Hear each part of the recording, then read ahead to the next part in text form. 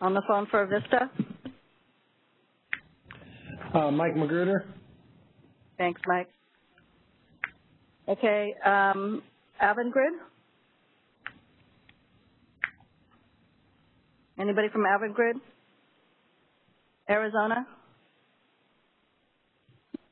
Christy Coco's here. Thank you, Christy. Bank? Anybody here from Bank? Okay. BPA? Michelle Cathcart. Thanks, Michelle. California ISO? John Phipps. Thanks, John. Sanase? Anybody on the phone from Sanase? Okay. I see Bank walking in, so I'm just going to say Bank is here. Okay. Chelan? Okay, Douglas? Grant County? Okay, City of San Francisco? Hetchy? Idaho Power? Ben Brandt is on the call. Thanks, Ben. Los Angeles? Oh, I'm sorry, IID? IID, sir. Thank you. Los Angeles, Water and Power? Okay, Los Alamos?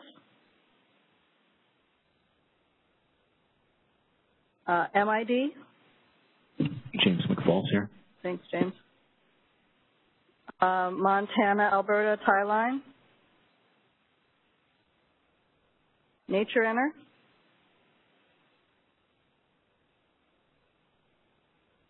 Okay. Northwestern? Anybody from Northwestern?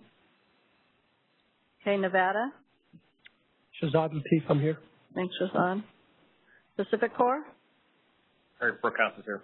Thanks, Eric. Pacific Gas and Electric? This is Tom French. Thanks, Tom. Portland General? Corey McAllister. Thank you. PNM, Public Service New Mexico? Okay. So, let's see. Puget Sound? Shauna Tracker. Thank you. Salt River? Steve Cobb. Thank you, Steve.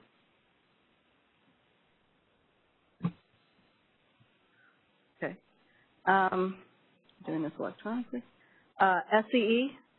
Tony Edison. Thanks, Tony. San Diego? Thanks, Ali.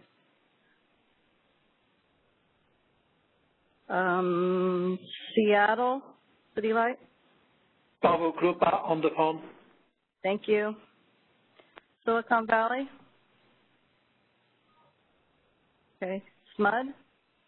Mark Willis. Thanks, Mark.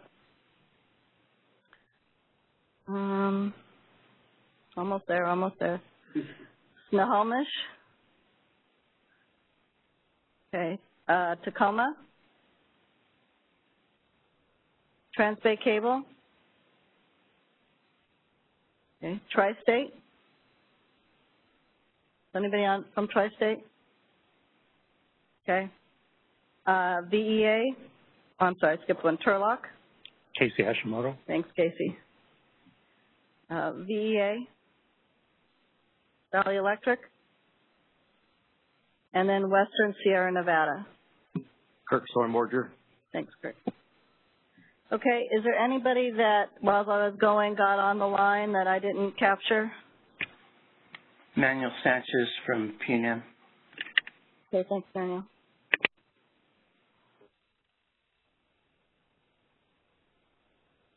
Okay, thank you very much. Okay, we'll get started.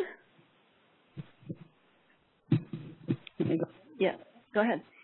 Okay. Okay, I'm Christine Osborne. I work in Stakeholder Affairs. I'm facilitating the meeting today. So this is the agenda. First, we have Bill Pettengill. He's going to kick it off. He's the Director of Regional Integration here at the ISO. He's going to provide a briefing on the structure of the Oversight Committee, which is detailed in the charter. And then he's going to turn it back over to Nancy. She's going to, we're going to be electing the chair and vice chair of the committee, and then we're going to ask the members to decide on the voting rules as well as the term limits for the chair and vice chair. So we have those three decisional items today. And then Tim Beach from the Director of RC West here at the ISO. He is going to provide an update on RC operations. Included in that is Hannah. And so we have Gina Wanzer. She's here. She's in the back of the room. She's a client representative here at the ISO. So she'll talk about the Hannah services. And then we'll have Tricia Johnstone, who's Senior Advisor for ISO Operations Compliance and Integration. She's going to be providing an update on where we are at with RC certification. And then we'll go over agenda items for upcoming Oversight Committee meetings, and then we have some time at the end for public comment. We'll start with comments in the room. I'll bring a microphone to the back of the room if you do have any comments, and then we'll turn to the phone lines. So with that, Bill? Just so you know, too, we do have the presentation out on our website. If you go to Stay Informed and select Reliability Coordinator from the drop-down, you'll see a link to the RC Oversight Committee webpage. And so the presentation is out there, as well as we are recording this session. We'll make the recording available on that page as well. So, Bill? Thank you. Thank you, Christina, and good afternoon, everybody. What I was going to do today is just, as Nancy pointed out, since we're starting off, this is the first Oversight Committee meeting. This is where we now finally have our group of customers that have elected to take service from us here at the ISO RC West. And so what I was going to do is walk through real quickly just the structure of what the Oversight Committee is. I'm taking most of this information directly from the charter, but in terms of just sort of starting off with the level playing field and going through some of the background of where we got to and where we're at going forward from here. Because this will be the long-term committee structure that we have in terms of how to run RC West and provide reliability services to our customers in our footprint. So with that opening, what we know is that we've asked, and in almost every case, each of you, the entities that are taking service from us, have a fairly senior level representative. We have signed agreements with BAs and TOPS in order to make sure we have a very clear role and connection with those customers that are taking various levels of service from us. The ISO's Vice President of Operations, Eric Schmidt, then, is also a member of the committee in terms of our oversight here. And, of course, the ISO now, as a balancing area, has a role and a voting role here on the committee as well. So where you've seen us talk about having 39 contracts executed, when we add the ISO, we now have a nice round number of 40 entities in the committee, the oversight committee. Now, what we're going to do today, as Nancy mentioned, is to elect a chair and a vice chair, because we really would like to make sure we're hearing clearly from you, our customers, on how we should be operating this RC. So we're looking forward to that next step after I'm finished here, because that'll really set things up for us going forward. I know this is difficult to read. Again, it's in the presentation, but what it does is clearly identify all of the 40 entities that are taking service from us at the California ISO RC West. And so I'll skip that one and just move on through by saying, so really, what is the role of the Oversight Committee, and what is it that we're looking for this group to do for this function? And the key thing is to help us in terms of any operational issues to the extent that we are having to deal with an issue on the system. We want to have a dialogue. Some of that dialogue may need to be in a public session. Some of it may, more importantly, need to be in a non-public session. And so from time to time, we will want to designate meeting time in order to deal with confidential information. And the charter addresses the type of topics and things that we may need to do that for. But overall and overarching is really help provide guidance to the RC in regards to the policies and procedures that we're using. Make sure we're doing that in an effective manner. And to the extent that there is a need to add new tools, new staffing, or other things that might affect the budget in particular, we want to make sure we're having an open dialogue about what those are and make sure there's a broad agreement on to move forward on those things. And finally, we're looking to the Oversight Committee to help designate work groups that can help us deal with some of the more detailed topics that are going to be necessary. And to the extent we don't need a work group, then let's decommission those. And where we need new ones, let's commission those in order to make sure we've got a very flexible structure and we're addressing the appropriate issues. So one of the key things that is addressed in the charter is how we intend to engage with external parties.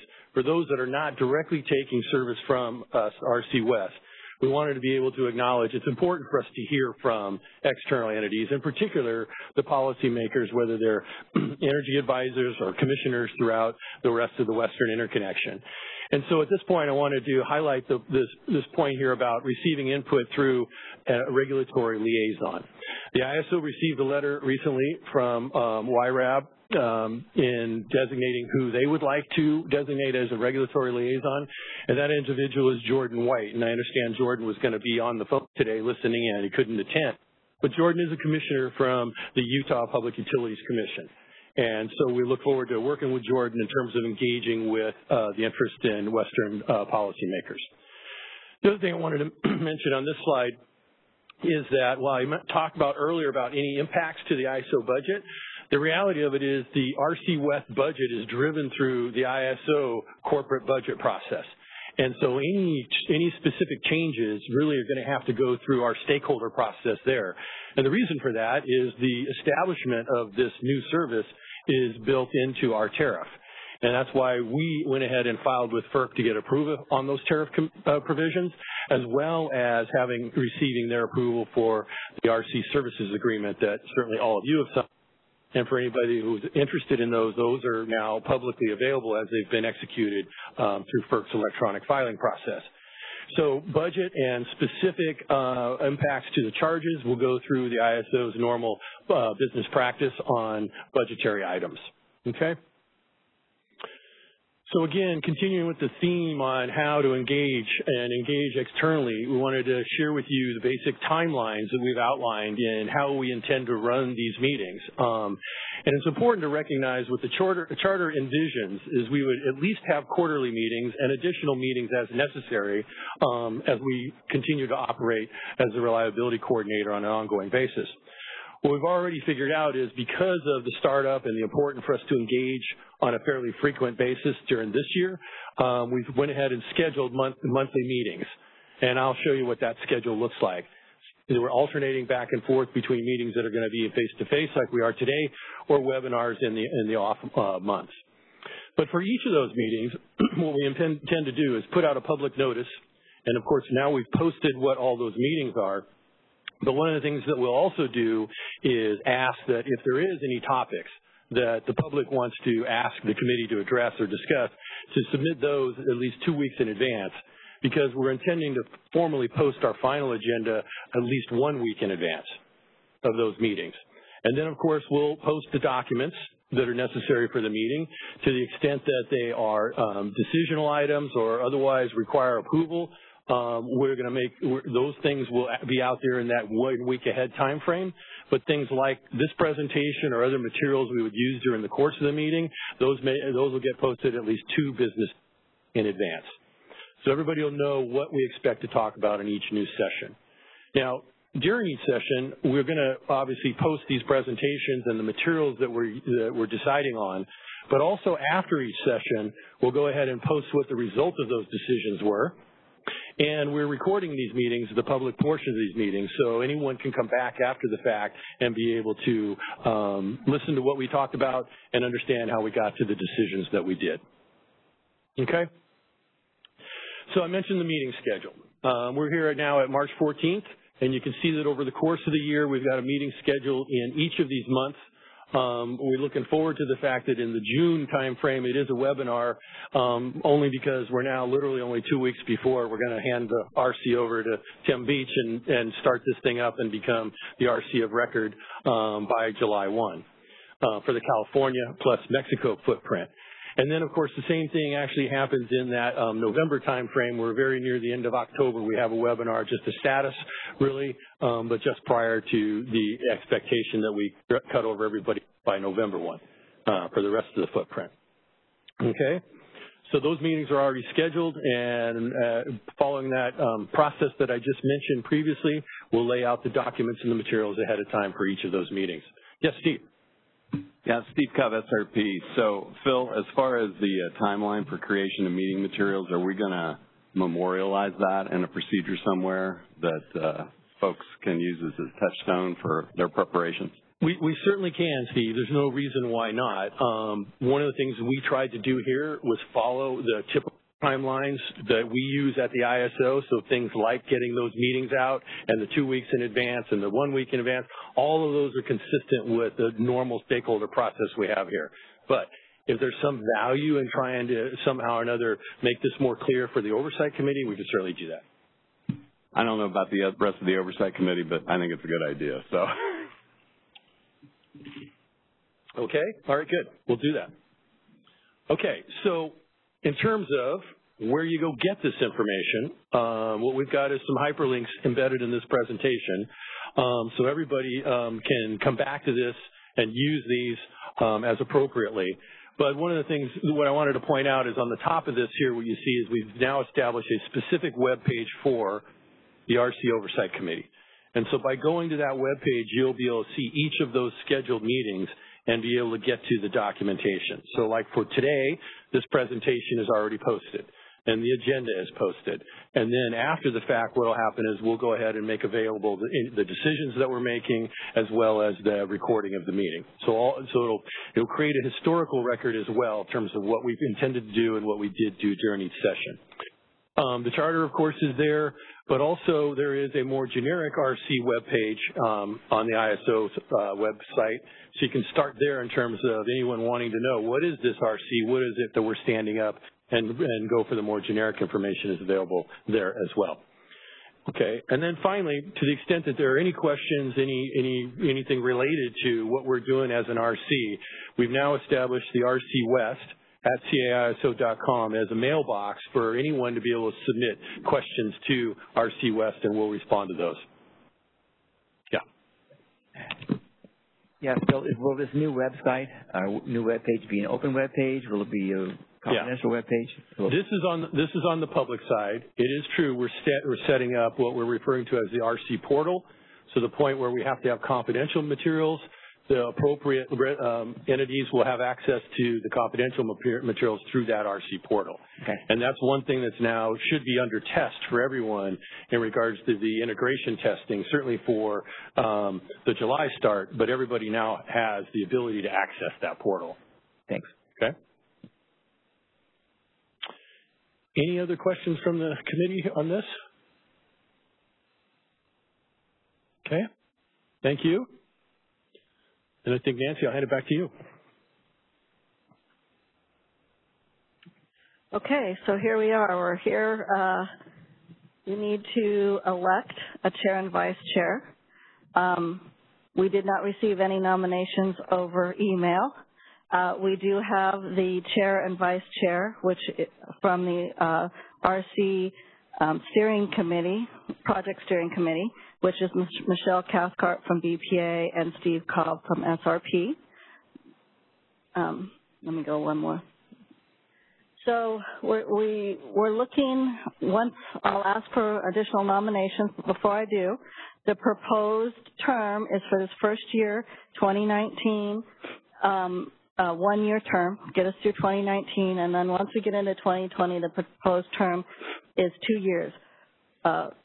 The election for the chair and vice chair will be on majority vote, most votes of this by the committee. So I'm going to open it up. Oh, let me say one more thing.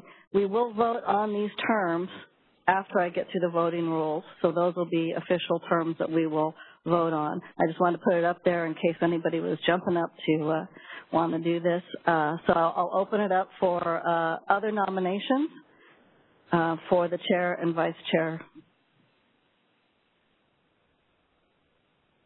Anybody want to even nominate somebody?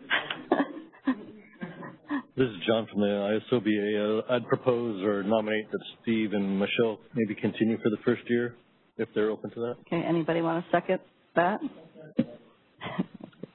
Okay. No, okay, so we have that. You guys were pretty quick on the seconds there. I just want to let you know.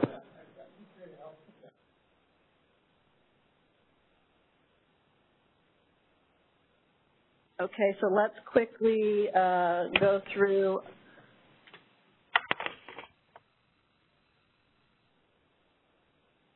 think we still have to ask them if they're okay with it.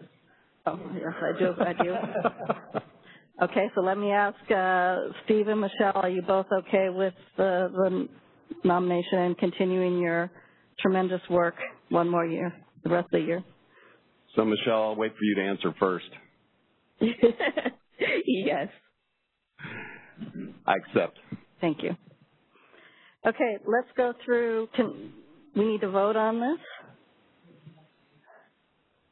So why don't we do it this way? Based off everybody that's on the phone, is there anybody that is not on the phone in the room, anybody not in agreement with Michelle and Steve continuing this role in the Oversight Committee?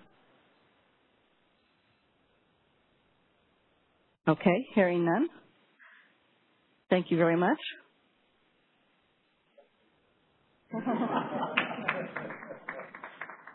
Couldn't be working with a better group of people, so.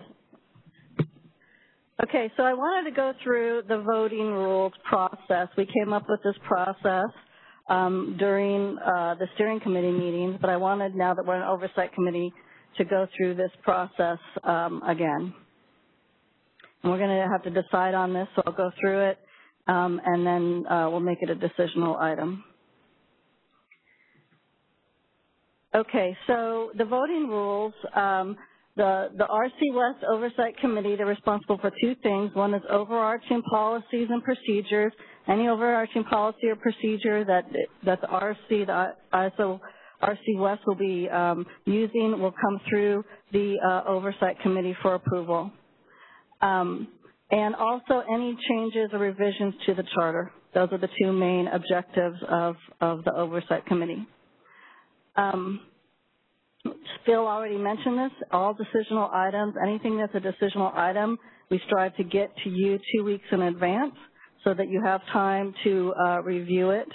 In the past, what we've also done is kind of preempt, we've kind of shown it at the previous meeting to get everybody familiar, and then we give you time to vote. A quorum, what we're saying is a quorum here is 50% of the RC committee members that are present at the meeting, on the phone, or have voted already by email in advance of the meeting. So that's what we've been using as a quorum for, and we want to continue to use for the Oversight Committee. Okay. The approvals are based off simple majority of that quorum. And the chair will take a vote by verbal roll call, very similar to what I just did for the roll call. So we take votes by the roll call, and there's one vote per member. So everybody has a primary and an alternate, and it's one vote by member. And again, if you can't make the meeting or you can't be on the phone, but you want to vote in advance, we'll take that vote by member by email. And then dissenting positions will be captured, and what we've done in the past is ask for that position to be drafted, and we also post that dissenting position. And then we'll post all the decisions on the website within 2 business days of the meeting. So those are the voting rules. Do we want to vote on these currently? Steve or Michelle, I'll leave it to you. I think we should probably go on the record for voting on these particular rules. If there's any discussion on them as well, maybe there's. So we'll go, is there a motion to accept these rules, and then we'll have discussion thereafter? I move. Okay, Jim Shetler moves. Second? I'll second. Very good. Got a second? Any discussion?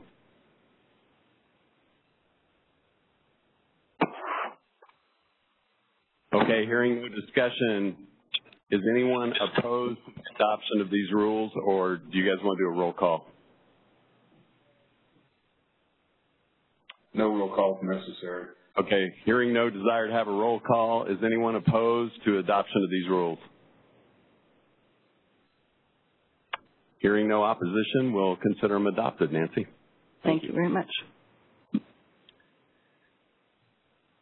Okay, the next thing we need to do is decide on the term limits that I had already proposed for the chair and vice chair.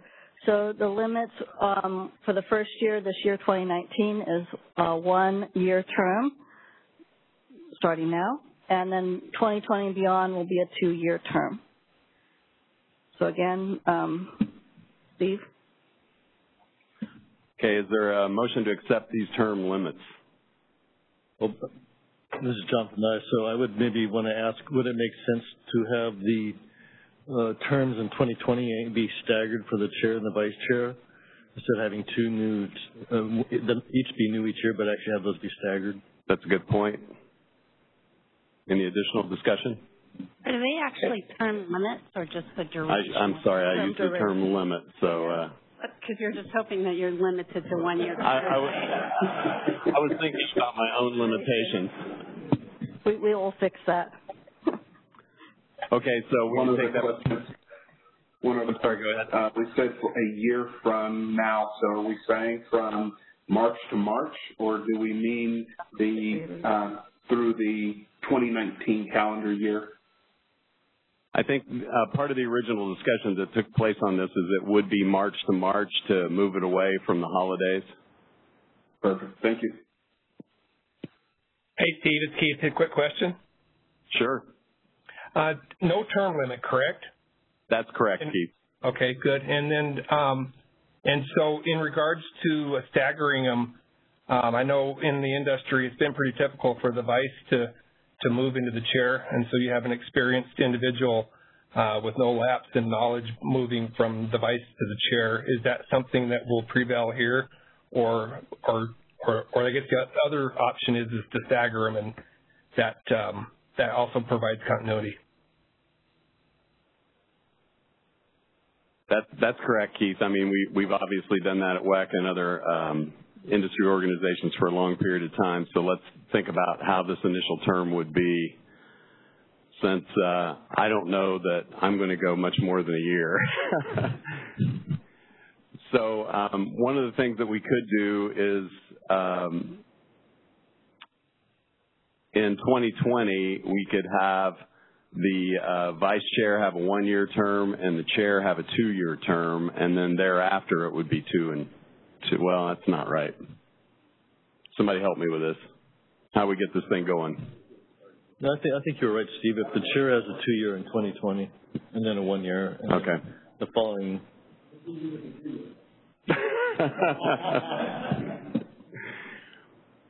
Okay, so this initial term would be 2 years for the vice chair, or 2 years for the chair and 1 year for the vice chair.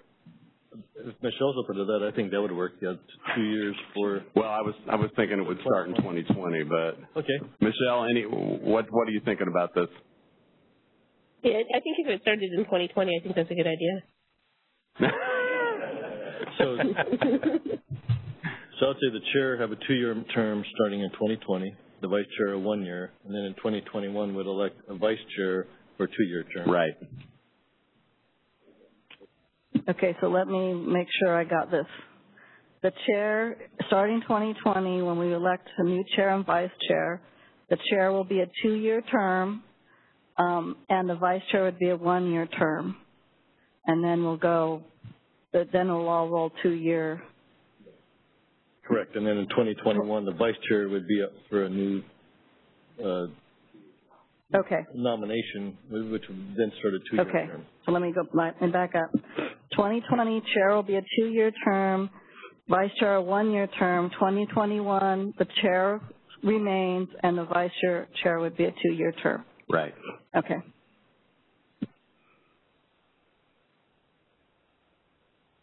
Any other discussion? Motion to approve this. Approval. Okay. Jim Shetler. Well, you're really fast on the draw today. Okay, Jim Shetler motions to approve. Second? I'll second. Christy Coco for the second. Any other discussion? Anyone opposed to adopting the scheme for electing chair and vice chair? Hearing no opposition, we'll say that passes.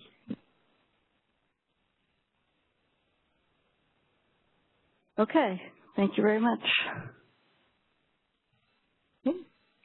Okay, so now I want to introduce Tim Beach.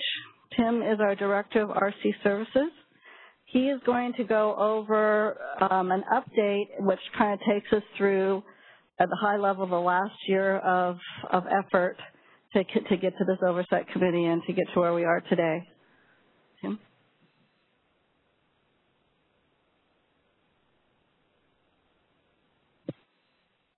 Thank you, Nancy.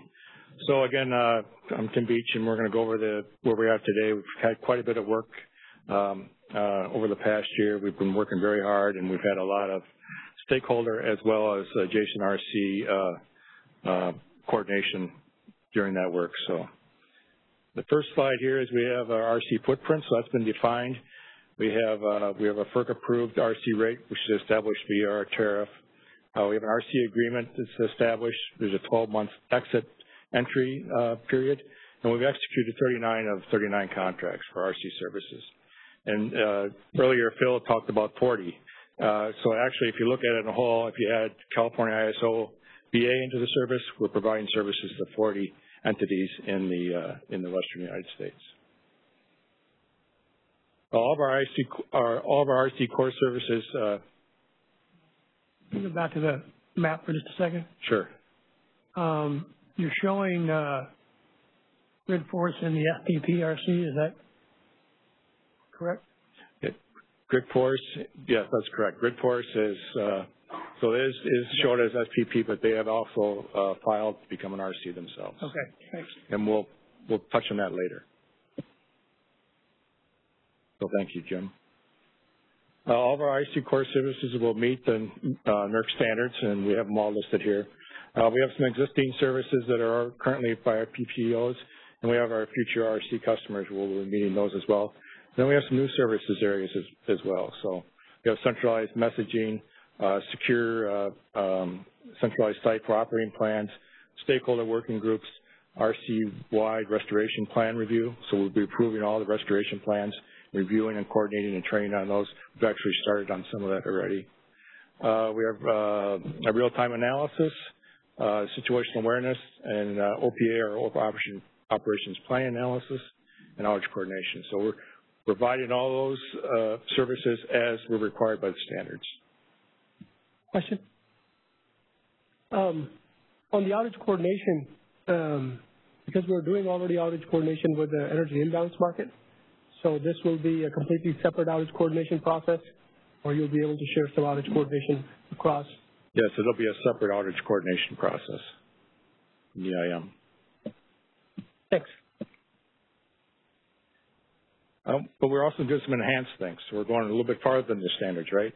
We have a forward view, a forward system view, day ahead and intraday process. We're doing a full 24-hour system analysis of the system. So we look at every outage, the load forecast, the interchange across all those hours when we develop our operational planning analysis and determine our operational plan for the next day. So that's something that's new to the West. We're also developing, or have developed, a look-ahead RTCA. So RTCA now, as many of us are familiar with, is sort of in the real-time event. We're actually developed a system, RTCA, where we're looking in advance. We can predict where our RTCA is going to show in the next 15 minutes. So we have a little bit of advance notice on that.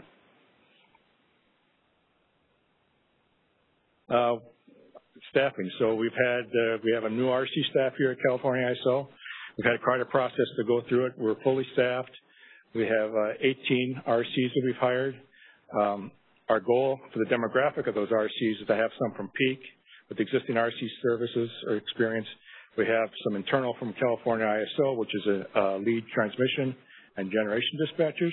We have some externals. So we've pulled people from ISO people that have PGM experience, ERCOT experience. We have people that have training experience. We have people that have audit experience now. We also have lead transmission from transmission providers as well. So we have a very, very comprehensive team of skills, and they really do have a lot of decision-making behind them. They've seen the events, and they've been through prevented events and that type of thing. So it's a pretty strong group. Our interview process was pretty long. We've done over 70 interviews. We had a two-step process. We really emphasized fundamentals, power theory, standards, behaviors, and then also their ability at soft skills as well. As leaders of the interconnection, that's what we like to think of as RCs. They're sort of a leader of the interconnection. We want to make sure they had those leadership skills involved. Again, we have 18 on staff. We have 6 from Peak, 6 from ISO, and 6 fraternal. We have 345 years of operating experience amongst that staff. That's a significant number. And additionally, we have hired 10 additional operation engineers to support our real-time activities. So we have our staff. Now, where we're going to put them. So we have 2 control centers here at California ISO. We have one in Folsom and one in Lincoln. Both those will be staffed 24/7 with RCs. And here's a picture of our newly constructed. Go ahead. Shazad Latif with MB Energy. The control centers, are they shared with all the other Cal ISO balancing authority and other staff? So the Folsom Control Center is not shared. It's a separate room adjacent to the BA control room, and there's a picture of that right here. So it's standing in the BA control room. There's a glass wall, and then the RCs are in that room. That's a newly expanded room. In Lincoln, we're sharing the control room. Thank you. So this is our new control room. We're just completing it now. We have a new video wall. Previous was a market control center. We've expanded it. We doubled it in size. We doubled the video wall. We put full-size consoles in there, and we added consoles as well. So it's a separate space, but it's adjacent to the VA. Some of the tools that we provide, situational awareness. So we modified our EMS alarming and situational awareness tools. We created 80 new displays and overviews, and we've made changes to 200 existing displays, sort of to clean them up and give an RC perspective to those displays. And that's for California only. When we go to the expanded footprint, we'll be expanding that work quite a bit. We developed a vendor and web-based messaging tool called Grid Messaging System. This will replace RMT for California ISO and the RC West customers. It interfaces with the adjacent RC tools. So it interfaces with SPP's RCOM messaging system as well. So we can broadcast messages from California to the SPP customers, as well as our BAs and TOPs. If they so choose, they could broadcast a message to another BA, TOP that's adjacent to them under a different RC. So we have that worked out. We've also developed guidelines for doing that in the circumstances where that would occur. Any BA or RC can generate a WEC-wide message if it is a large event immediately. So we've sort of bridged the gap between having a single messaging system to multi-party, but having the same functionality going forward.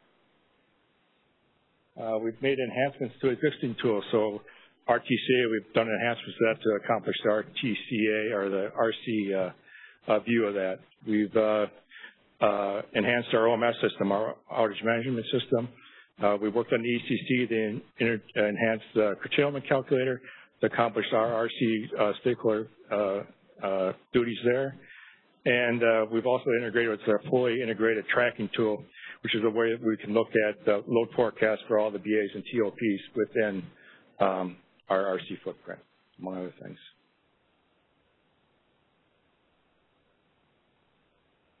So we've got the staff, we've got a place to put them, we've got their tools, and now we're into the training method right now. So we've done a lot of internal training. We developed our standard operating procedures. Our first round of training has occurred on that already. We've trained on our IRO operating guides that are to take effect July 1st. That's been done. We're working on development for those for the expanded footprint as well. We've done simulation exercises all the way up from USA, USF, and phase shifter coordination as well. We've done that with Peak, so we've done some joint simulations. We've done tool training. We've had soft skills training on leadership, conflict resolution, and communications with our RCs. So we're trying to enhance the skills they already brought to us and keep them fresh as going forward. We've trained on restoration, and we've completed all our task sign-offs with our first round of RCs this week, in fact. Yes? The trainers, you did not cover the staffing, so trainers are shared with the balancing authority, or did you have a separate staff of trainers for RC? Well, for this first round, the RCs have developed a lot of the training themselves, and they've been delivering it. Going forward, the BA training staff, we have an operational readiness training group. They will be also taking over some of that responsibility for RC services. But the RCs will always participate in the training because they're really the subject matter experts. Typically, they identify the training needs and develop the training, and then the training staff here at so they help with the ADDI process and the documentation and getting the CHs and reserving the rooms, a lot of logistics type things that we do. So we have an external training effort. So we have joint training. We've hosted BA and TOP trainers here to come and train our staff and OEs. We'll continue that through the next year. We attended the Desert Southwest training seminars, so we sent RCs to that. We've also visited all the BAs and TOPs over this last winter. A lot of you have seen them in your control room, and we actually had them on to come and visit the control room, talk to the operators, start building a bit of a rapport with the staff. And that went very well, too. A lot of positive comments on that. Can you hear me? Yes, go ahead. Okay. We said we're not going to submit NERC form attachment 2 to WEC.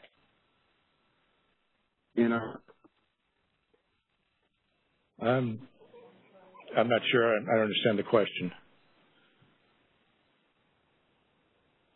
I'm sorry, is the person asking the question asking of Tim something about NERC form submitting to WEC? I'm thinking it might have been an off-site conversation. Sorry. Okay. We'll move on. And then we've also done peak restoration training. So peak holding restoration activities these last few weeks. The 6th week, they're opening it up to all the RCs, and we're going to attend that and learn from them what they've learned from their training and restoration exercises. Shadow operations. So May 1st, we start shadow operations. So we've established a readiness criteria, and these are some of the things that the RCs will be doing when they're on shift during shadow operations. They're going to be verifying data.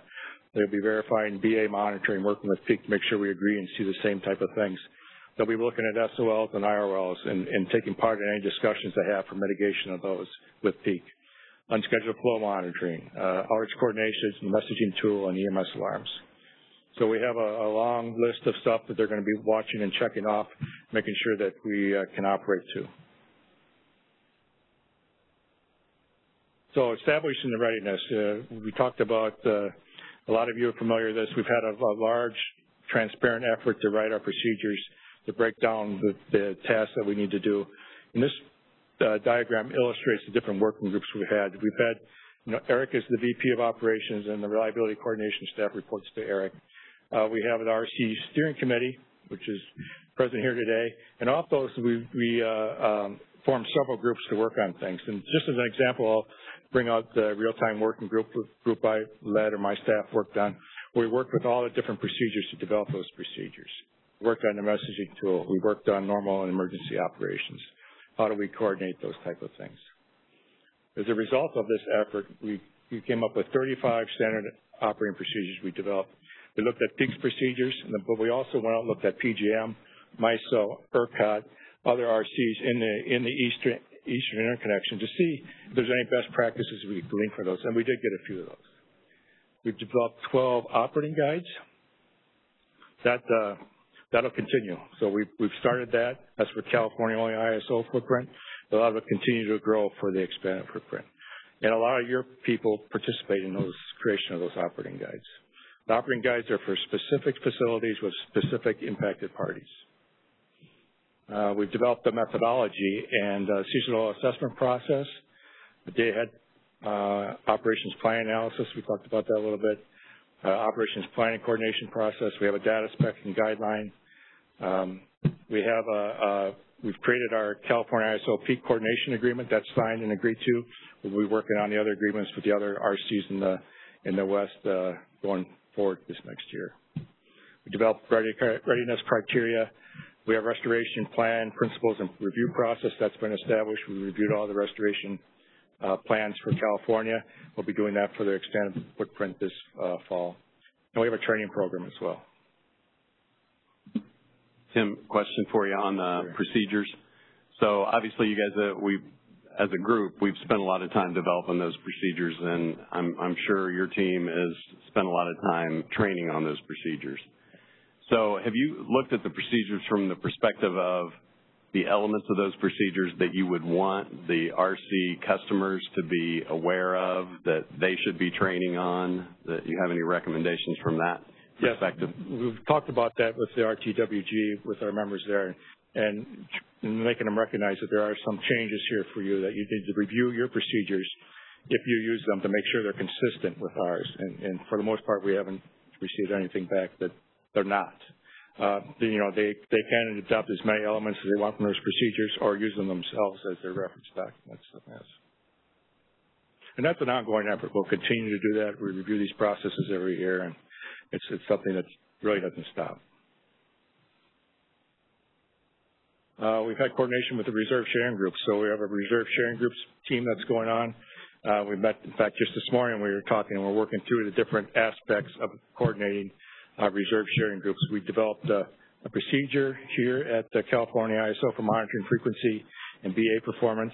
We did that in concert with the reserve sharing groups and many of the stakeholders here as well. So that went really well. And then we've also developed situational awareness displays for all those things to go along with them. And we're getting the data to do it properly.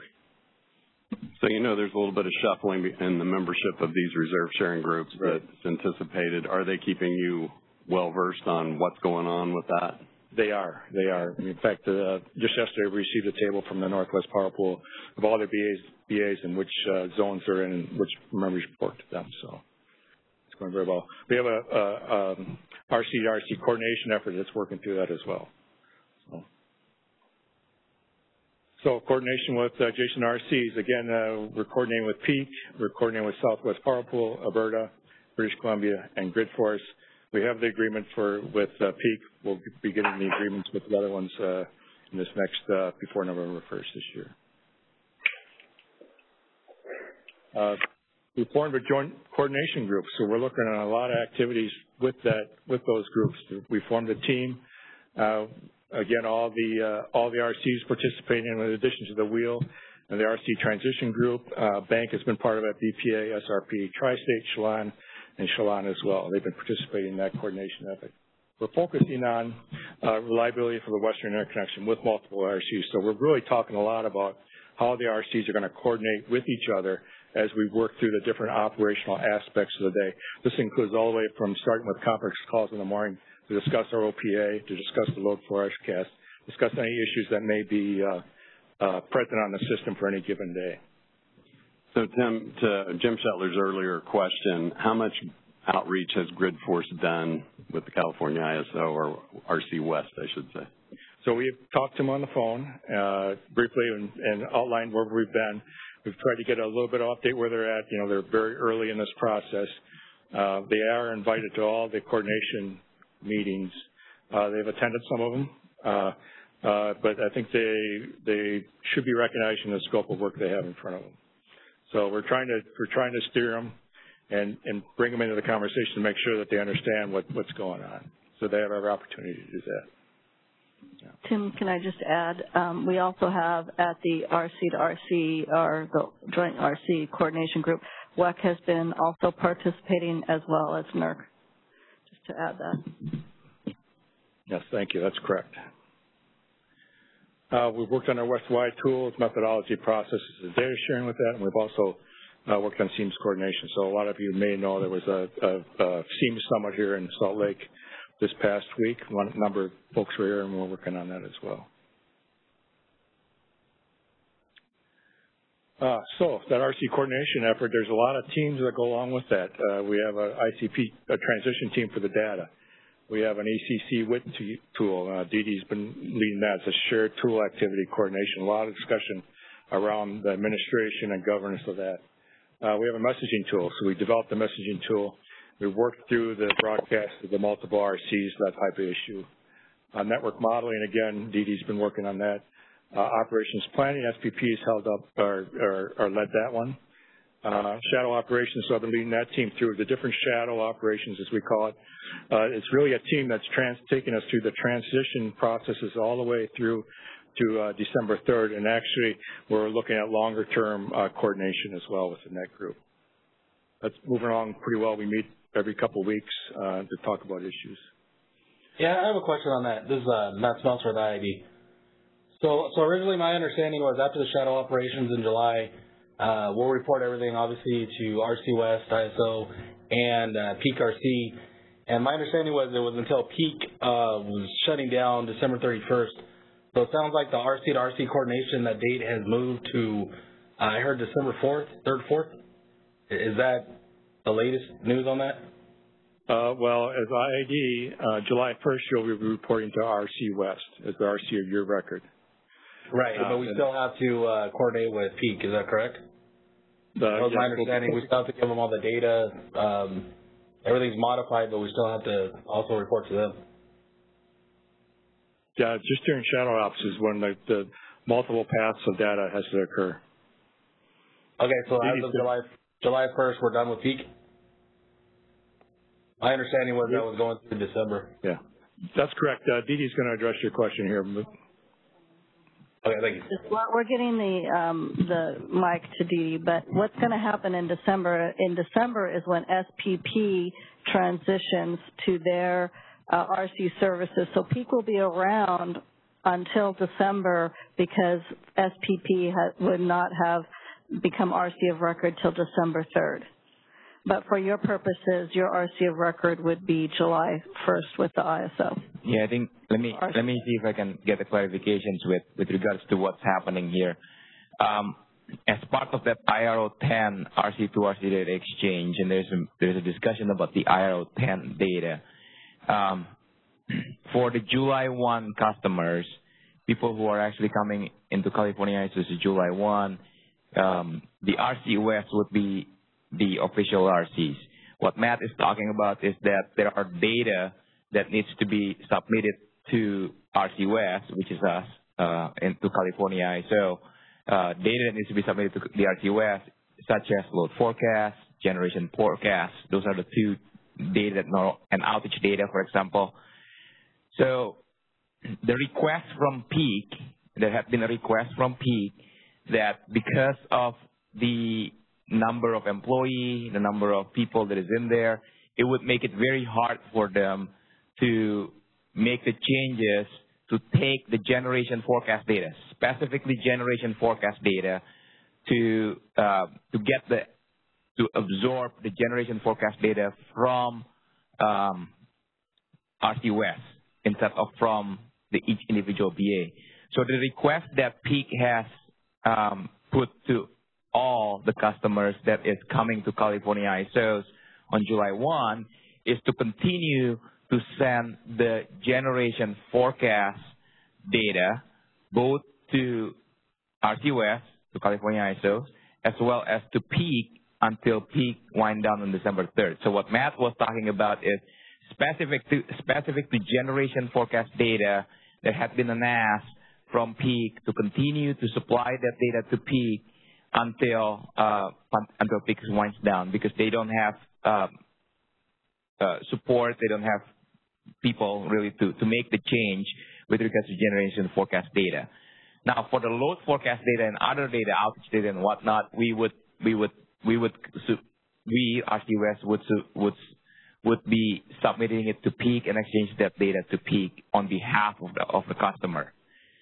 Similar ask has been asked of us for the November 1 transition, because Peak basically said by November 1, most likely there is even less people in their shop, so they would ask all our customers that are transitioning to RC West on November 1 would continue to send double data, both for data to send to the RC West as well as data that is sent to Peak, really to support, and all this is in support for Peak ability to do a day-ahead study.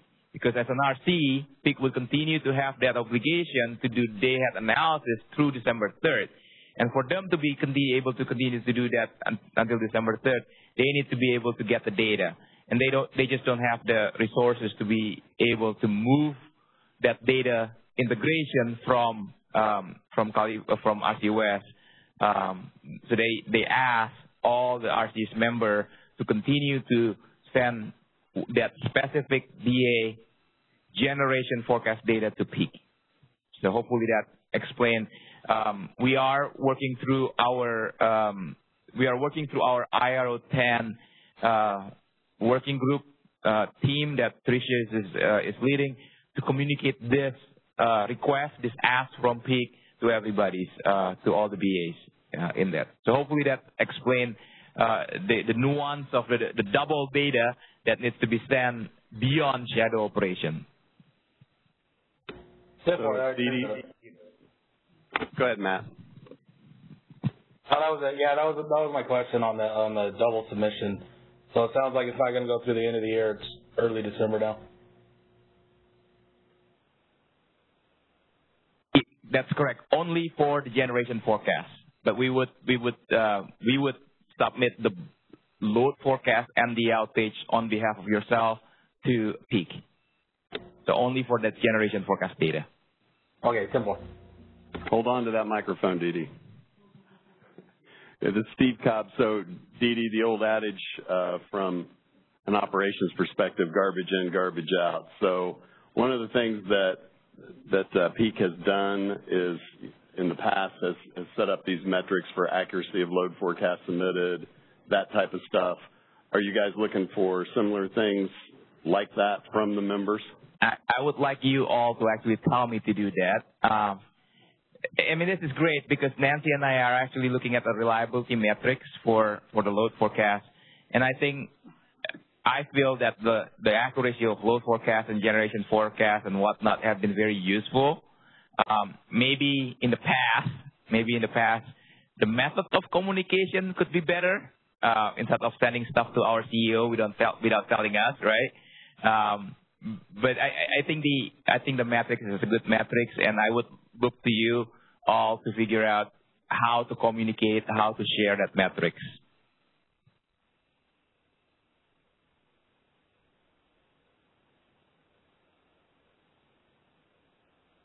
Okay, thank you. We also have a team working on the synchrophasers and the shared tools governance, and Nancy's been heading that. So you can probably see what I'm doing. We talked about what we did internally. We talked about what we did with our coordination with our stakeholder groups, and then we talked about the RCs. And also I'd like to, just talk about what we're doing in the industry. So we're out actively in NERC. We're on a NERC operating subcommittee. I sit on that, the reliability subcommittee. We submitted a reliability plan to that. It was endorsed here in February. I've asked the group, as RC group, stakeholder group, or RC group as a whole, to start looking at the metrics of all the different RCs. Maybe we can get some consistency along the type of metrics that the different RCs do throughout both interconnections. So we're going to start looking at that. We're involved in the standard drafting team. Dee sits on the RO2 team, and of course we participate in the WEC RC forums and summits as well. We have a customer onboarding process, which started in May 2018. We have 140 onboarding webinars held to date. 28 documents are posted for customers, including the onboarding plan, the full network model overview, the architecture overview, system integration and data validation overviews, communication plan, and an onboarding criteria and checklist. So very active in that area right now. Joanne Olai is working with that group for us. And this is sort of looking at our timeline. You can see by the red star where we're at right now, we're in integration testing. We'll be proceeding to data validation already. That's already starting to take place. We have a day in the life scheduled for just before shadow operations, where we look at the whole process from end to end. And then we'll enter shadow operations for California ISO May 1st. And we have a similar process defined below for the expanded footprint. Yes, Christy. Can you tell me what you meant when you said look from the entire process from end to end? What process are you talking about? So we're looking at, so a lot of the integration testing has been somebody at the APS, for example, submitting outages and see that it gets there, but it really isn't a process where it goes from the staff all the way to the staff here at California ISO. So we make sure that the process is in place and the people know how to operate it.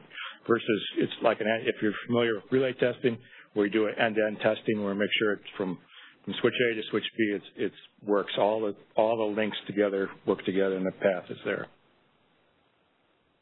So, Tim, this is Steve Cobb again. It may go back to the question I just asked Dee Dee, but you guys, the California ISO as a whole has a track record of its GOPs providing outage information, that type of stuff. Are you guys very successful at providing that information and having a current model nowadays?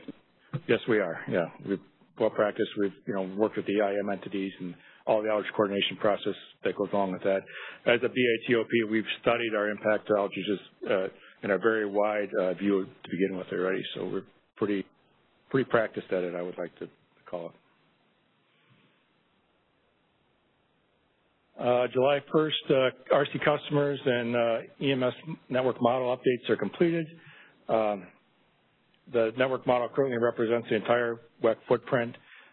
We'll make incremental changes to the model we have in place for all customers if needed. And for each customer, we've provided our network model representation. The RC customer reviews and returns the updates if they're needed.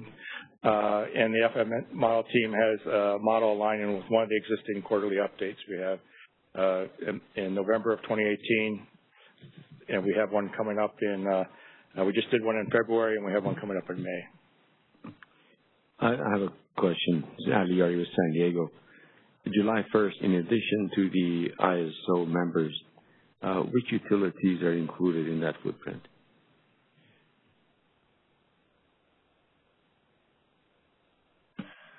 So we have July 1st is Sanase, MID, TID, Bank, Hetchy, SMUD, LA. IID. It's everybody within the California boundary plus Sanase, IID. So that's what July 1st is. And then, of course, beyond that, we'll go beyond. And the May, I just want to point out that the May, is a large footprint because it will be the footprint beyond California boundary as well. Applications that are available to customers starting in February 2019. So here's our whole list. Sorry, can I ask you a question on that last slide? Sure. So you have in your last bullets there the quarterly model updates. I thought at one point you were talking about moving to a monthly model update timeline. We are. We're going to move to a monthly model update. I just got an update on that today. It looks like it's going to go probably the August-September timeframe when it actually starts to move to monthly. But this May quarterly one is to get the details of the rest of the model for the footprint. And then once we have all those details in, we'll start moving towards that monthly process before we get to the November timeframe.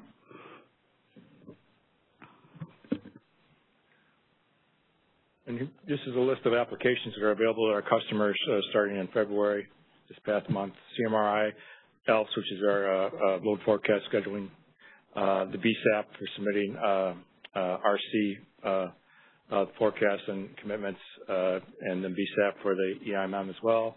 ED, GMS, the good messaging tool, RC portal for sharing of information, the DAR report, the daily reliability analysis, HANA base, and also web OMS. So quite a bit of work there. Shahzad Latif, NV Energy. So I had an earlier question on the OMS.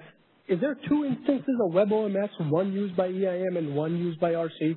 Because it's the same web OMS that the outages are submitted on for EIM. There's just one instance of OMS.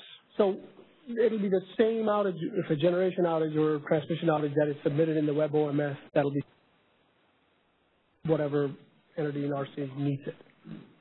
Yes, that's correct. Thank you.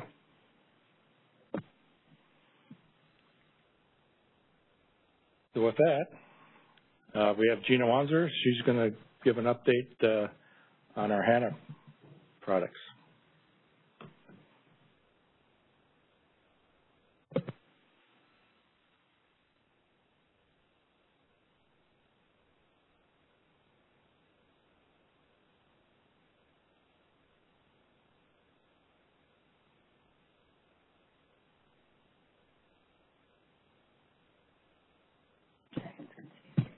Hi, I'm Gina Wanzer. I'm going to be talking about Hosted Advanced Network Application, or HANA. I'm currently a client rep here, moved from operations, and I'll be working on some of the RC project stuff. So with that, so with HANA, there's 3 levels of service. And actually, just a little bit of background, you probably know, but HANA is kind of our version of hosted advanced applications that most folks, I think, use with PeakRC. So the 3 levels of service are going to be base, visualization, and study. The base is basically monitoring RTCA. Currently with Peak, you get that as well with the HAA. It just creates a broader situational awareness, and they'll have a view of the real-time monitor, the real-time contingency analysis that we'd be doing on our side here. And base is what's going to be available as of July 1st as far as production goes as part of the RC contract. That's for anybody who has access to RC services will have access to HANA base. It's included in that. Currently, though, if you're part of RC integration testing or you've already had some personnel who have gained access to the map stage environment for our HANA base, that is available for them to go in and look at now. So if they have access, they can go in and start looking at that base model. The study and visualization are coming later. Those are add-on services, so these are for an added cost. There are 20 customers already signed up for HANA services, either some form of visualization or study or both. And then entities who already have their own RTCA or study tools, they may not need these add-on services, but for the folks who currently use the HAA from Peak, they may be utilizing these services, so that probably includes some of your organizations. And then this HANA tool is going to be using the KAISO RC West network model that we were just talking about the updates for. And then the readiness should actually say November 2019, so apologize for that. But the HANA study visualization will be ready in preparation for during the shadow operations as well as go live for November 1st. So, and then just to kind of talk about some of the training that we have planned. Actually, we already did a starting webinar 2 weeks ago, so some of your folks may have been on that. We went over some of the basic features of HANA, and we did a demo on the HANA base UI, took a quick look at that. And this material is available on the RC collaboration site. So for folks who are interested in taking a look at some of those features, they can take a look at that material on the collaboration site. Future webinars, we have one tentatively scheduled for April 2019, but we may push that out depending on the topics that we want to cover. And then we'll be giving updates on the Track 3 onboarding webinars to stay updated on when the next webinars will be, when the CBT is available, and any updates relating to HANA we'll be covering in those.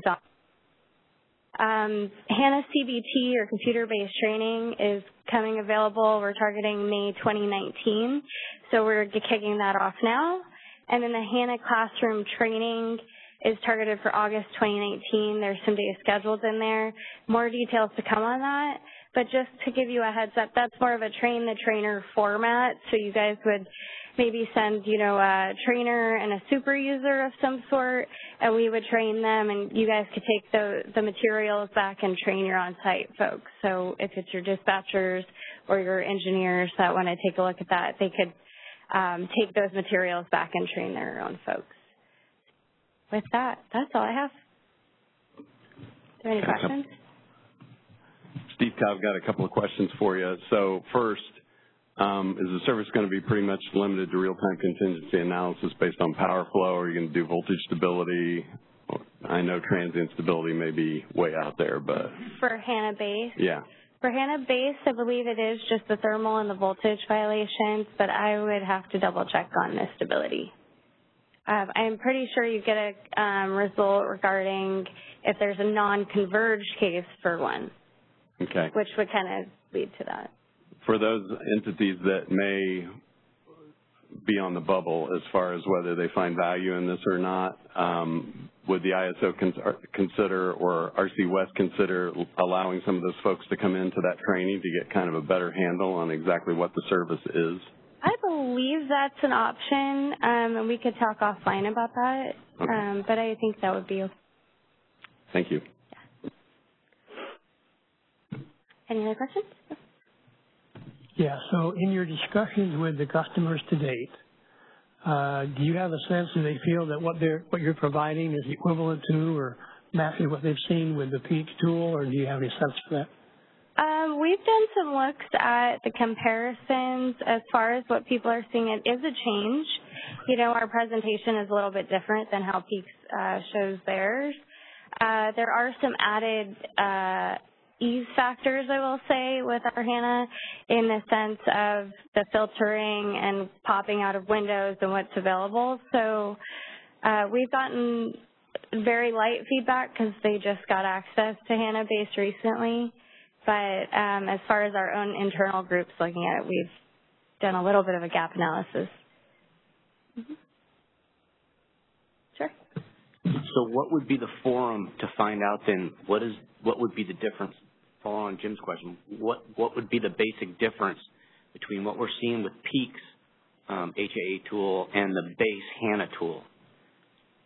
Where would we get that information? So I would take a look at the webinar we did a couple weeks ago just to see what the features are. It doesn't quite directly spell here's what we have and here's what they have, and we could probably put something like that together for you guys. That'd be helpful.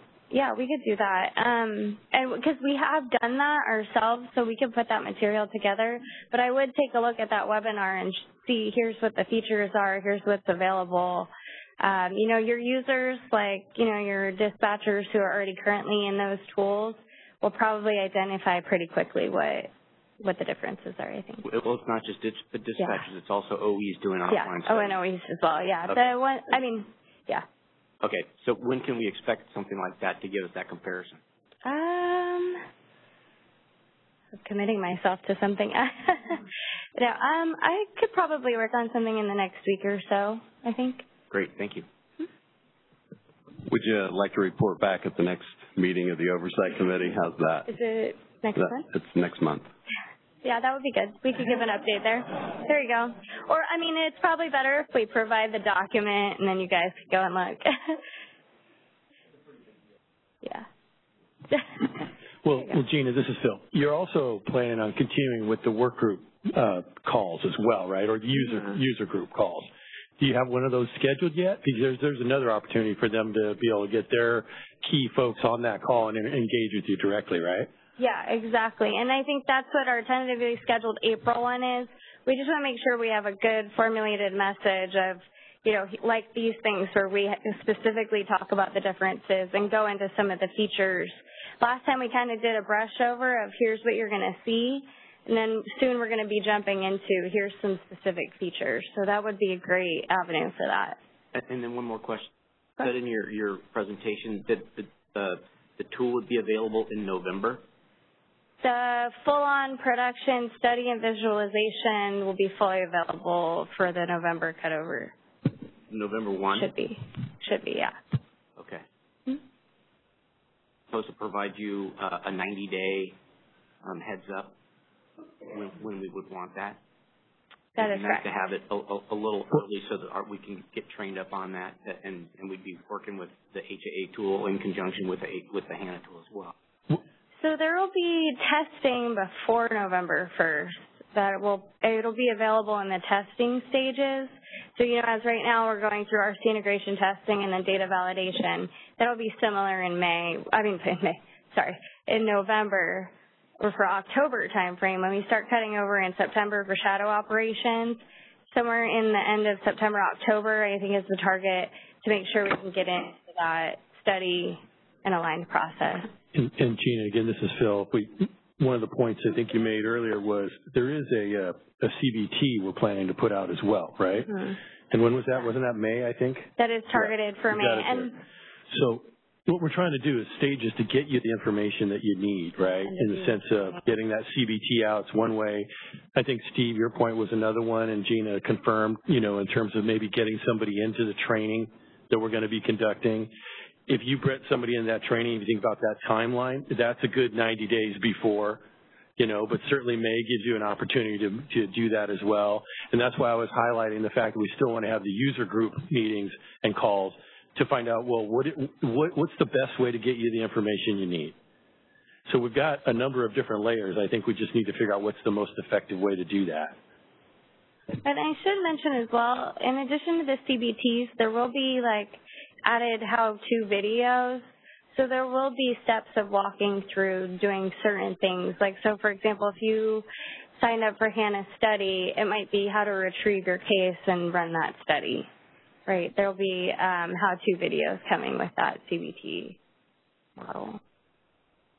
I just wanted to avoid my ops guys and having to be part of a beta testing in lieu of actually getting to the real tool to be able to utilize it. Okay, point taken, and we'll take this back and discuss it with the HANA team and see. Any other questions? Yeah, just one comment, and I know Shetler's heard this before, but really the ISO is offering these services as additional services over and above their responsibilities as a reliability coordinator. So I think it's a great thing that they're doing it for those TOPs that would rather purchase that service than developing their own set of advanced application tools.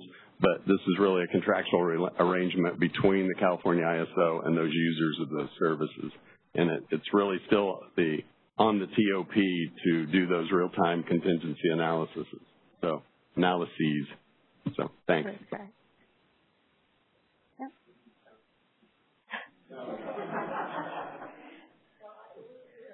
Yeah. Over the phone. We heard you. People need to make a decision. You have to have enough information in advance based off our timeline that we told you when you had to make that decision to be able to make that decision, and we'll take that back. Mm-hmm.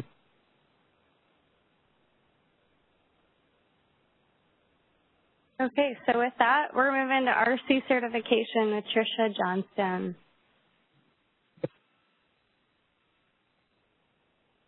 So this is Tricia Johnstone. She's really been kind of our glue of this whole process, pulling it all together from all different directions and sides. And she is now furiously working towards the certification. So this all leads to certification. Everything that we've done today and showing you what we've done is leading to this effort. So Tricia's going to walk through where we are right now.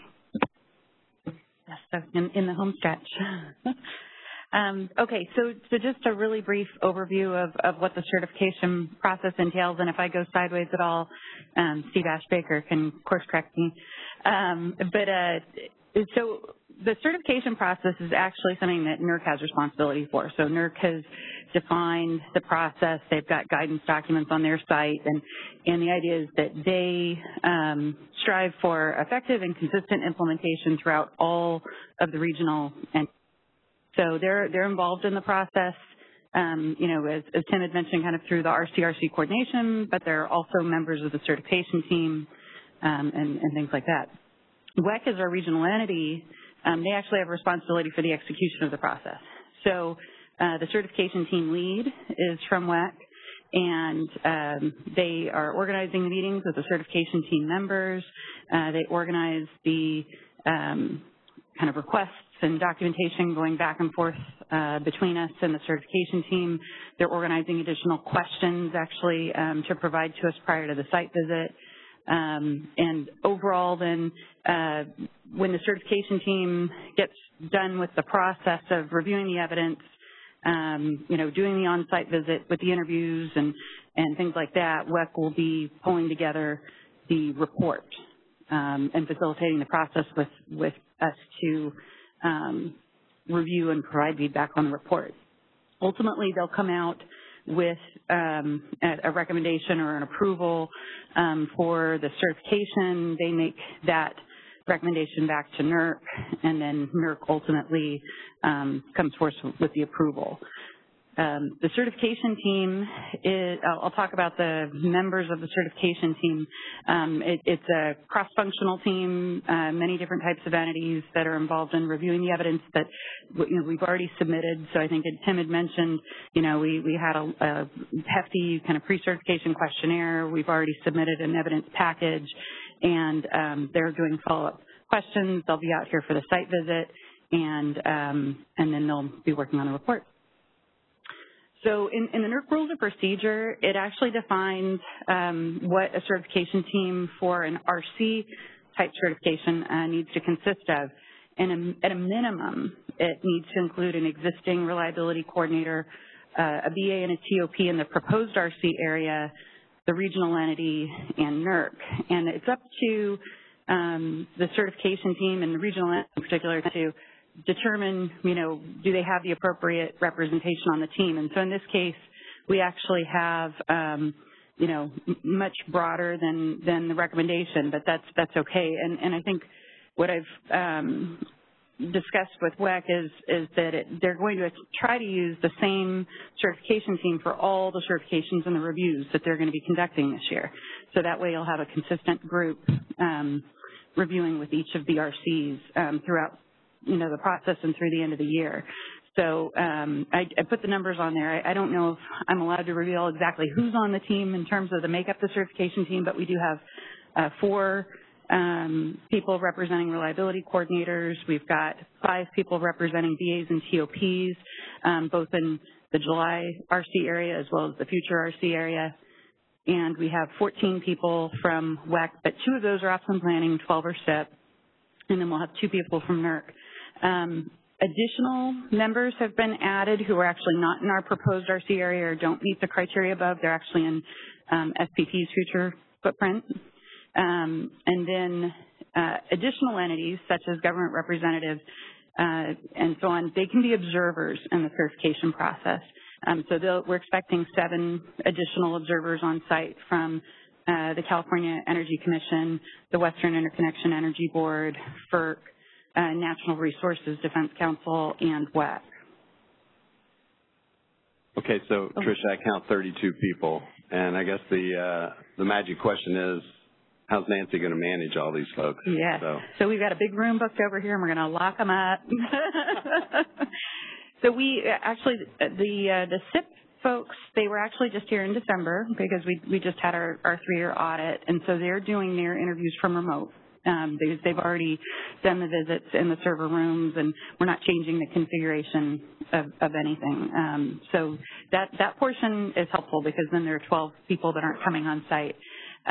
But we do actually have 2 rooms booked, so they'll have a room where they can caucus, and then we'll have a room where we'll be presenting out standard by standard, and they'll be asking questions. And then probably the most challenging part of it is actually the logistics of the control room tours, because we don't want to disrupt normal operations. And so we're actually organizing 3 separate tours for the team to come to the control room. So 3 small tours of 4 each. So as far as the observers go, are they allowed to ask questions as well, or are all the questions up to the actual certification team? So what I've been told is that the observers can ask their questions within the certification team itself, but they're not supposed to direct questions to us during those sessions, and Steve is nodding his head. So. And they'll be in the interviews as well? They will. I guess all I can say is I don't want to be an RC.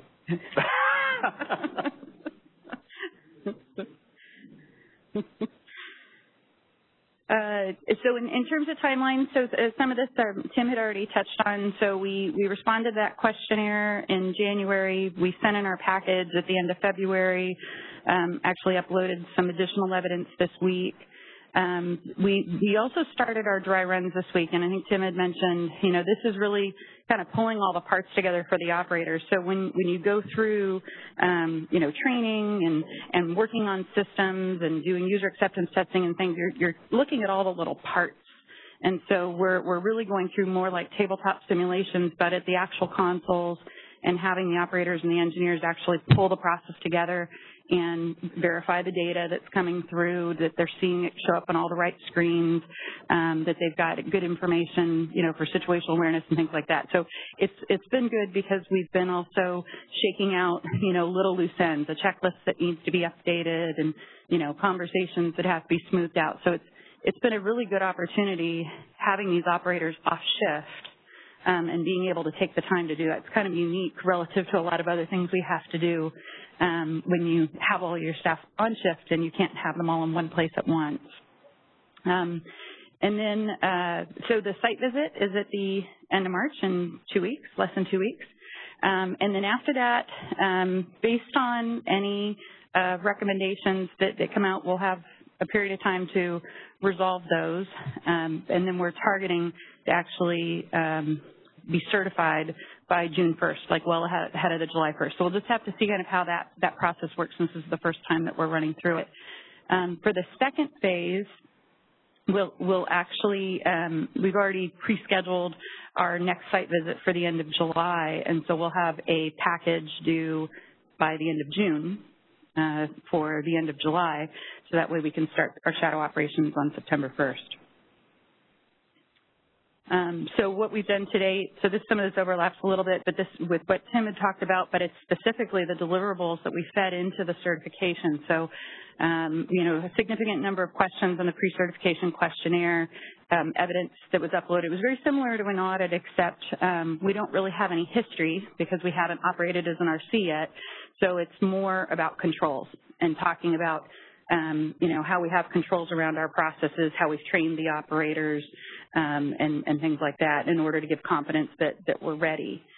And then we're continuing with the delivery and training on the expanded tools and working through the dry runs. So the agenda for the site visit, they'll be here for 3 days, and the scope is to really focus on the processes, the procedures, the tools, the training, and the personnel.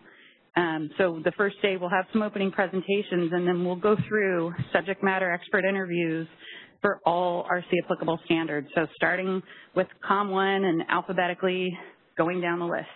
And then by the end of day Wednesday, we'll have completed the 3 control room tours. Thursday morning, we'll have just additional kind of wrap-up questions. And then by Thursday afternoon, the 28th, in the debrief presentation, we should have a good idea, how things went and if there were, any items that, are left open.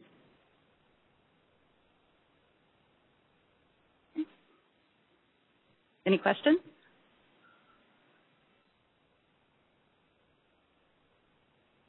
Great. Thank you, Tricia. Okay. Who's doing this?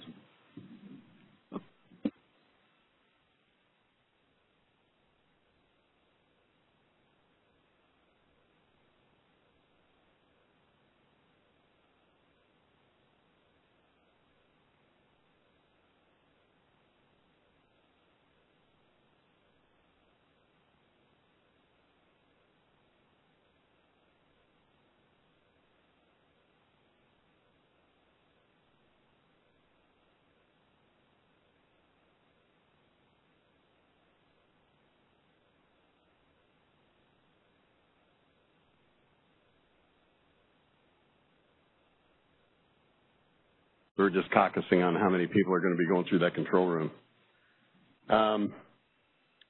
Michelle wanted me to mention we do exchange information during the course of the meeting. So Phil, this goes back to the procedure for the meeting schedules. One thing she wanted to bring up was if we're voting by email, it's at the time the agenda goes out, we probably should ask for email votes for those that can't be in attendance. So that's probably one thing we want to add to the procedure. Okay, that's a good one. You capture that. Anything else? Michelle, did you have anything else? No, nothing else.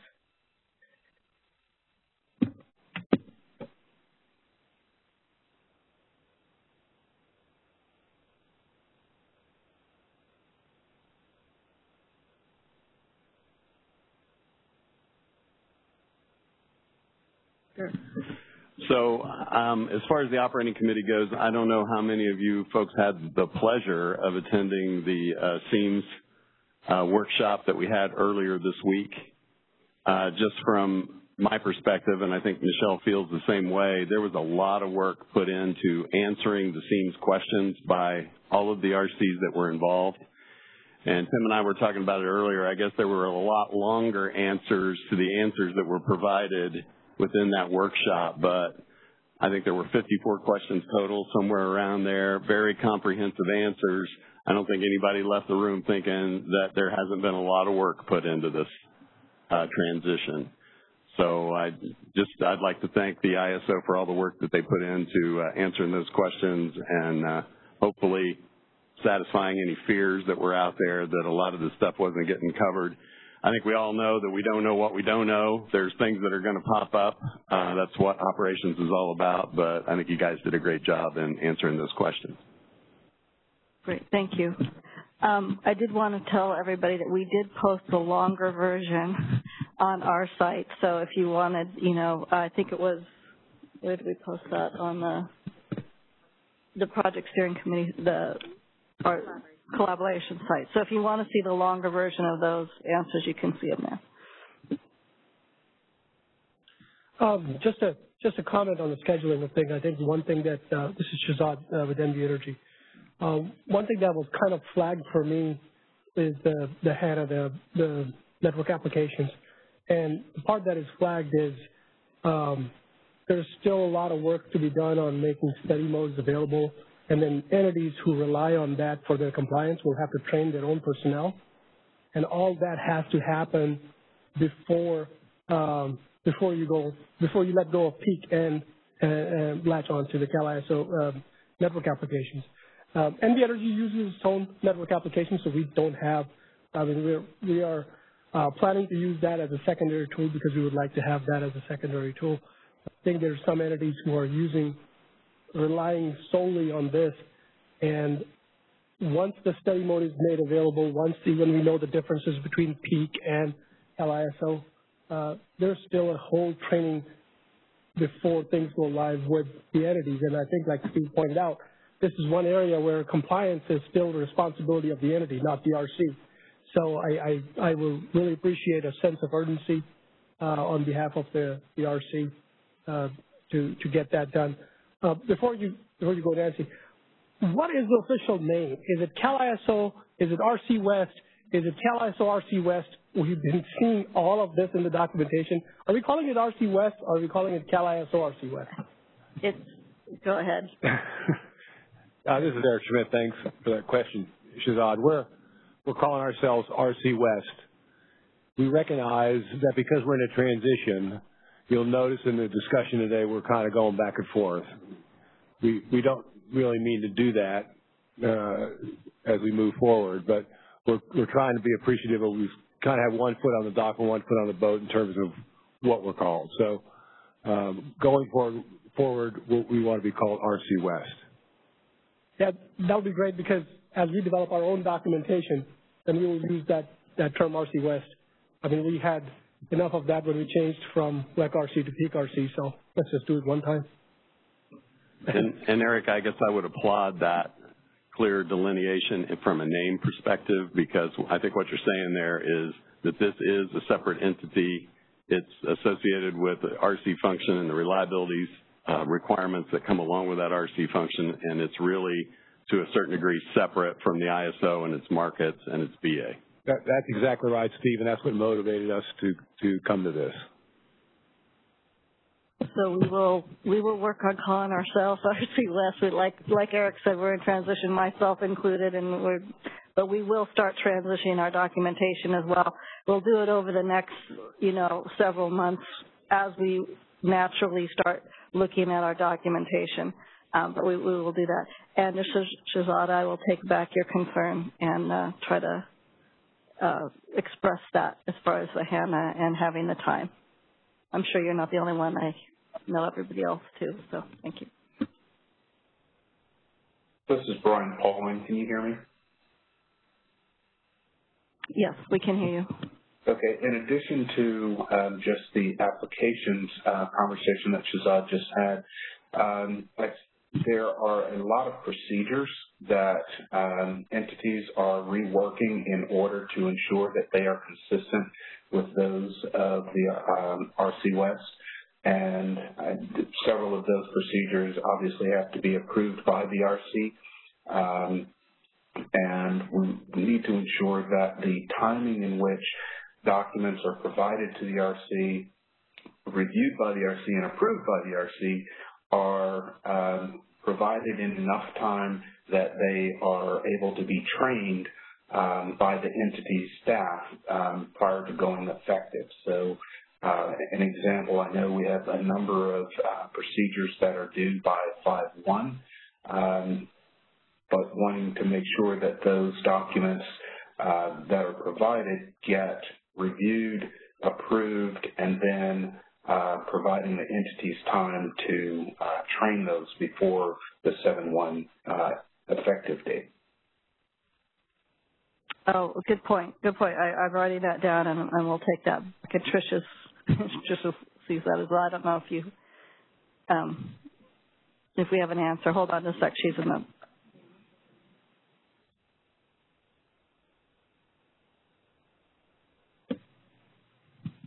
So we have already approved Hetchy's EOP5 plan and sent that back.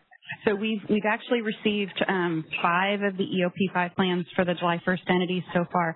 We have not received any of the November yet, and I just corresponded with Joel Hoyt at Peak today, and I had told her that we would actually jointly review anything that was submitted to Peak so we could give approval letters back on both. So if your entities have submitted, because they're EOP5 changes as of April 1st. So if your entities have submitted EOP5 plans to Peak for review and you're a November 1st entity and you'd like us to review it sooner, you could submit those to us at any time. And especially if you don't anticipate any changes between now and then. An easy way to manage the transition once between us and Peak is to just say the RC. So we've seen some cases where there's been an attempt to refer to a Peak SWL methodology and, a CAISO RC methodology or, back and forth. And so a few entities have gone back and just genericized it and just said the RC SWL methodology, and that's acceptable. So, and then in terms of the May 1st, if you can submit any time, you don't actually have to wait until that point.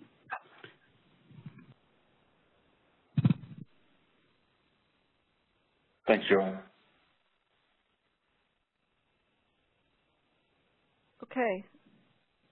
Agenda items you want to add?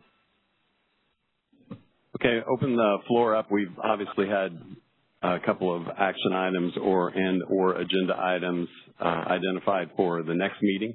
Are there any other agenda items that the operating committee would like to, oversight committee would like to bring up? Had a flashback there, Coco. Hey, Steve, just so I'm clear, so the items I think I'm aware of now were the HANA update.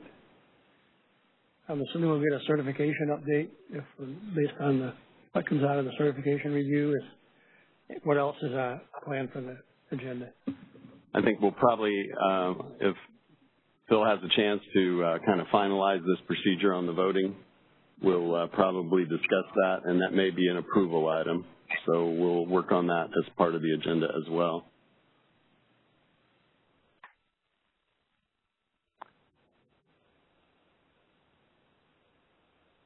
I'm sorry, Steve. I was making notes. Oh, okay. We were just talking about the, as far as setting up the meetings, when the agenda goes out, that process, that may be one we want to review in its completed form, and it may be one we just want to approve as a group. Oh, I see. Okay. So I was showing it kind of in a tabular form. You want to see it in a different form, or just be able to ask for a decision on that? Just as long as we've got it in, if you want to put it in a, I guess I would say an RC West format, that would probably be good, and then we can review that and be prepared to vote on it. Okay, gotcha. Michelle, I'm going to ask you, are there any specific agenda items right now for the Oversight Committee that you see coming up next month? No, I can't think of anything else. Okay. Yeah, onboarding update would be good. Tim, you're still in a dynamic situation. Do you want to provide you think there'll be much to provide as far as an update from operations? Okay. Consider an operations update. Anything else from the group? Okay, Christina, that's it for that. I'd like to open the floor to public comment. Yeah, so what we'll do is we'll start in the room. I'll bring the microphone back. If anybody in the audience has a question or comment, just remind you to please introduce yourself first, and then we'll go ahead and turn it over to the phone lines. If you do have a question, you're on the phone, you can press #2 to raise your hand, and we'll go in order of those who enter the queue. So we'll start with questions in the room.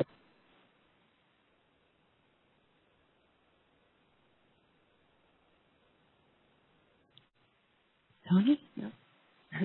Anybody have a question in the back there? No? Yes, Steve. Okay.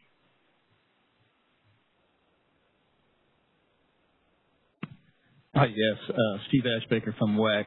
I just kind of want to, while I got the mic, echo the same thing that Steve did. I thought that was a well-ran meeting for 4 hours to get 53 items discussed, and some good input came from the group on the floor. I was impressed from being an operator. I was impressed with some of the knowledge that was revealed in some of the comments and remarks that were made there, and I think it was good feedback to the sub-teams.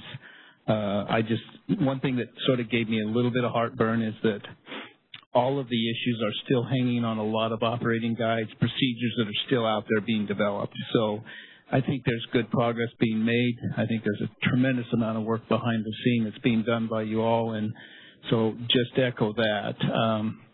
One question I have had to Eric and Brad is, what's next? And I guess, are we going to have a sequel? Are we going to get back together? I assume they're going to go back and talk about some of the discussions that happened in that meeting with each of the RC leads. Curious what's next with the SEAMS discussion. So, Steve, this is Steve Cobb. The genesis of that SEAMS discussion, I think, started in the Southwest. There was a lot of concern because of how segmented we're going to be, especially in Arizona, that we got the ball rolling with that. But as you know from the questions, a lot of them weren't necessarily about the SEAMS. It was about general information on how the RCs are going to operate. So as far as part 2, we could take it from a couple of different directions. I haven't, and we'll go out and we'll lobby folks, and I'm going to put a second hat on because of part of the transition group as well that Mr. Shetler chairs. We'll ask those folks from around the interconnection if they believe there's a need for another meeting like that. And I guess if we don't get some kind of a response back that one is necessary, I don't know that one is on the horizon. I think that a lot of questions should actually be coming from the customers of the individual RCs to their RC and let them answer those questions. So obviously WECC is going to do what it's going to do. I mean, you guys may feel that one of those is necessary in the future, but based on the criteria I mentioned, we don't have any plans for an additional one. Okay, no, that's fair. I think one of the things that may have happened was our data exchange EMS work group took some due diligence on their own early on and created a list of things that were kind of merged into that SEAMS that were really not SEAMS issues, but I think it's good that they got looked at and are being considered, and so I think we can go with that. I think we'll continue to probably have our next RC forum. We're thinking of mid-April. We're going to kind of see how things play out in that next forum as to the value of that, if we're getting good stakeholder input and some of those areas that we talked about in the SEAMS meeting comes up, that's where we can talk some more about it. But good work from everyone.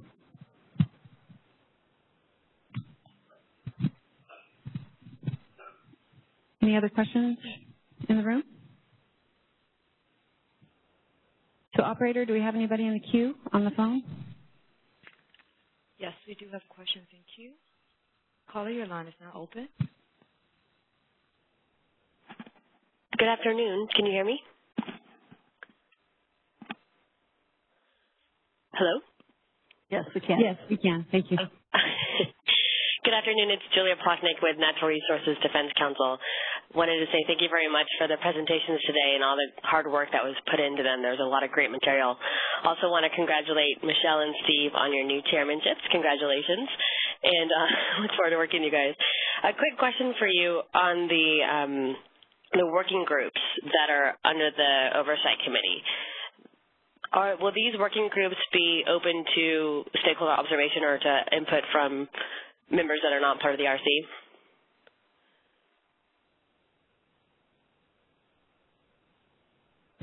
This is Nancy Treweek.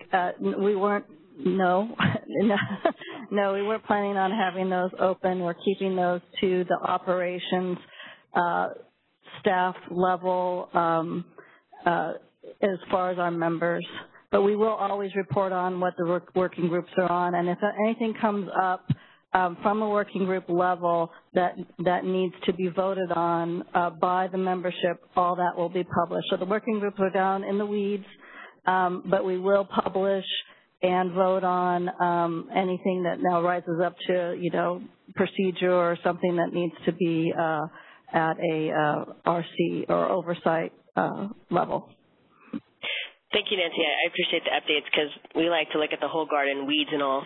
So thank you.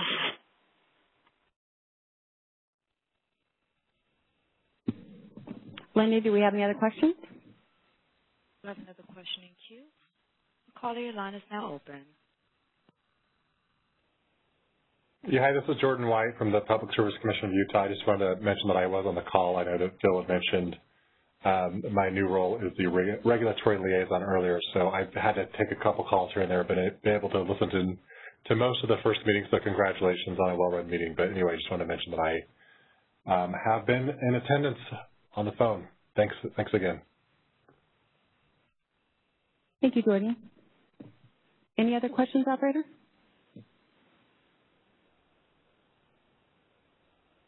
There are no further questions in queue. Okay. Steve? Okay, is there anything else for the good of the order?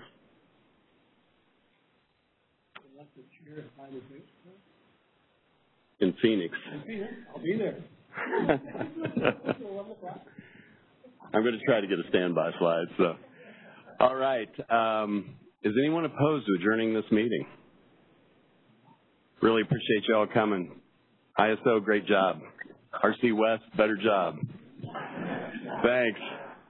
See you later.